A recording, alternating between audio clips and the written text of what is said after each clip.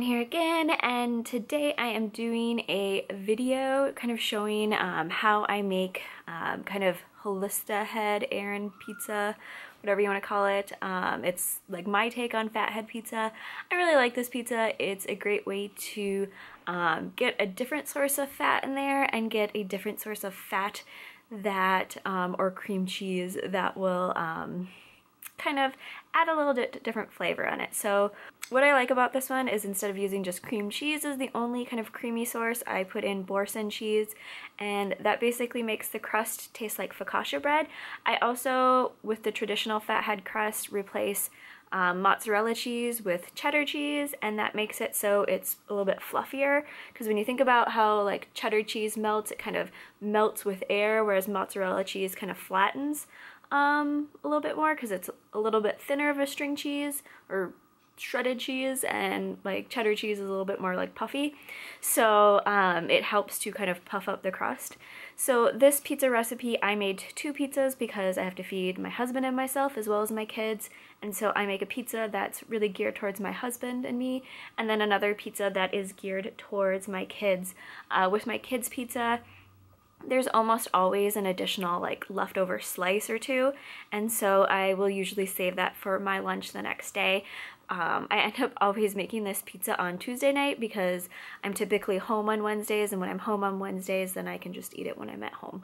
So makes it pretty easy. So I hope you guys enjoy this video, and I hope you guys enjoy this pizza because it is literally my favorite pizza, and I just want to kind of show you guys that you can take things that are very traditional keto recipes and just play around with the ingredients, have fun with it, kind of put in whatever flavor you want as long as it's keto friendly, to kind of get that final taste that you want from your food, from, you know, this keto life, so that way you don't get bored, you don't get complacent, and you just are constantly, you know, experiencing things that make it so you feel like you are never missing out. So I hope you guys enjoyed this video, and I will see you guys later. You might have watched me make some of this pizza the other day in my 15 days of eating keto video, and I am going to be sharing this pizza recipe with you now in a little bit more detail, so that way you can hopefully recreate this delicious pizza at home.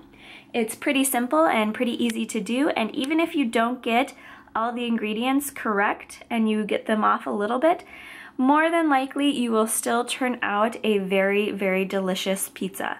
So I like to start this recipe out on my stovetop. I melt some butter so that way none of these ingredients stick to the pan. I just want to make sure that, you know, it's kind of moves around and that I can mix it all together easily.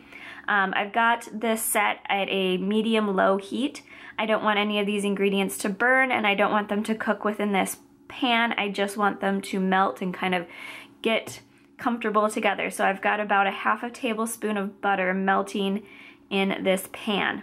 So I'm going to go in and add the two kind of main initial ingredients, and the first is cream cheese. You can use cream cheese from a like a block. You can use it from a spread. Just make sure that it's, you know, plain flavored, unsweetened, yeah, not anything that's got any sugar in it, so just plain cream cheese. I like this brand because it's pretty easy to scoop out, and I'm going to be scooping 2 tablespoons of cream cheese, and then I'm going to be doing half of a Boursin cheese kind of circle thing, and that is about 2 tablespoons. It's a little bit more, it's about 2 1/4 tablespoons of Boursin cheese, and I will let those start to melt with the butter. So once I've got those in there, I add cheddar cheese, or mild cheddar cheese, to my pizza. There's a lot of recipes out there where they use mozzarella cheese, and mozzarella cheese is great, but I just find that the cheddar cheese is a little bit heartier, and it will give you a little bit more of a kind of fluffy crust than you would get with mozzarella cheese. Mozzarella cheese will kind of lay flat, whereas the cheddar cheese will kind of puff up a little bit more. So I'm going to add the cheddar cheese in, and then I'm adding 2 eggs to this one. If you were only going to do 1 pizza crust, you'd only do 1 egg, but because I'm doing 2 pizza crusts, I'm doing 2 eggs.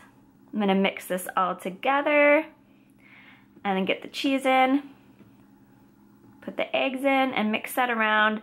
That cheddar cheese is gonna start to melt. So I've got the cheddar cheese melting, and now I'm gonna add in almond flour. I'm gonna add in 1 cup of almond flour. Typically, if you were doing a Fathead pizza crust, you would add 3/4 of a cup of flour per pizza crust, but I have found that you can kind of pare this down, and in doing that, you get less carbs within this crust. So yeah, I like to kind of pare it down so that way it kind of isn't too carby, because I like to put some toppings on my pizza that maybe have a little bit more carbs in them. So once I get all the ingredients in the bowl, I'm gonna mix it up, and you just kind of keep mixing it and mixing it and mixing it.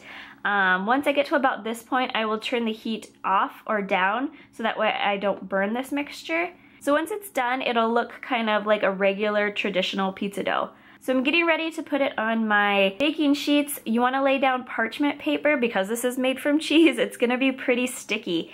And so you want to lay that parchment paper down, otherwise it will stick to your baking sheets and get, you know, not turn out the way you want it to. So the parchment paper will kind of keep everything from burning. So once I've got it on there, I've got a cup of water, and I'm going to wet my fingers. Wetting my fingers keeps it so that the crust does not stick to my fingers and that I'm easily able to move it across. You could do like laying down another piece of parchment over it and using like a rolling pin, but I like to do it this way because the little bit of water helps to add moisture to your crust, and when you've got that little bit of water on there, it keeps it kind of light and fluffy versus turning out more like a cheese tortilla. So this works out really great to just kind of keep it light and fluffy. So if you like a hand-tossed pizza crust, this is the easiest way to kind of get that. So when you put it in the oven, you're going to put it in the oven for about 12 minutes at 425 degrees. And it will cook and it will turn out pretty darn good. So the toppings that I'm going to be putting on our pizza are some black olives, some traditional pizza sauce, and I like this pizza sauce because it is pretty darn low carb. I think it's considered to have 7 servings, and we never use more than 1/3 of a jar, and then we'll just use it again later. But yeah, like it's really super low carb, and it's good. So then with this, I'll do some mozzarella cheese on top, and then some pepperoni, and then I like to add jalapenos to my pizza. So just on the kind of adult pizza, we'll be putting some hot peppers. So when they come out of the oven, they look like this. They look pretty darn tasty. You can see that kind of good cheddar cheese baking, and that's the kind of look you want. You want it to be kind of slightly some burning parts, well, not burning parts, but some browned parts, and then you can see that kind of cheese bubbliness. They will be kind of flat, fully cooked once you put the toppings on. They're not gonna like soak in there, so you wanna make sure that they're, you know, kind of like a flat pancake style. So I'm just gonna go ahead and put sauce on, cheese, all the toppings. This is delicious. And then they're gonna go back into the oven at 350 degrees. So just take your oven down from the 425 that it was at, down to 350 before you pop them in. It's okay if it hasn't gone back down.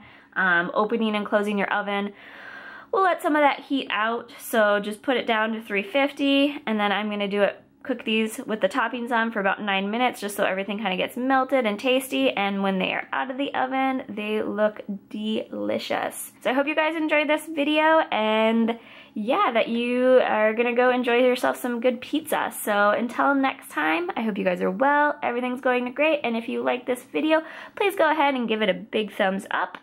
And if you are new to my channel, go ahead and subscribe because I am all about this keto life. Till next time, guys, bye.